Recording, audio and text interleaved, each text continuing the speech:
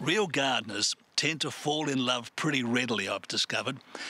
Firstly, you've got the generalists, those that like a broad range of plants, such as myself. I've got a list of favourites a mile long. And then there are the specialists.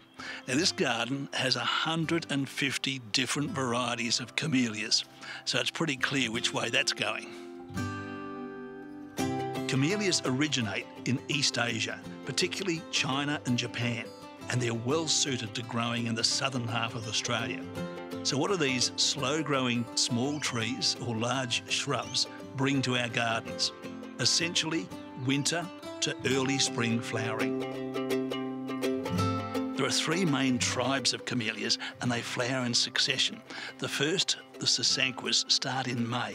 They're small flowers, small leaves, but they're actually quite sun-tough. Then there's the more dramatic japonicas over my right shoulder. Now, these have got medium to large flowers, beautiful colours, and they start flowering in June and go right through to September. And lastly, the big ones, the reticulatas. These are very dramatic flowers, large and really very showy. And they start in late spring and go through to October. The curious thing about both azaleas and camellias is that they make one giant growth spurt. And that happens as soon as the flowers start to fall and goes into early summer. So it's important that you apply your fertilisers just at the end of the flowering season. But the question is, which one to use? This Aussie biological formulation has a slightly acid reaction, which is needed by camellias, azaleas and even roses in order to effectively uptake the nutrients.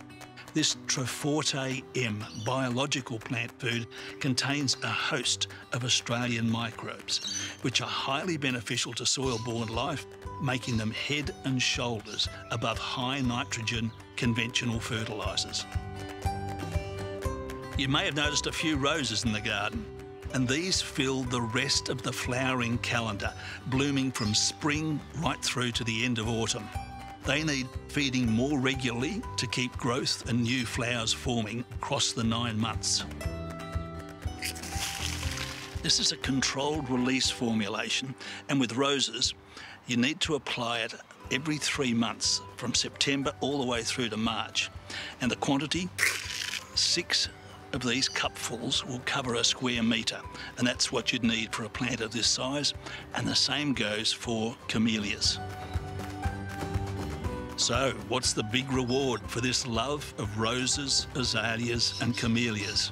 12 months of exquisite flowers that you can admire on a daily basis and even pick to bring the colour and magic indoors.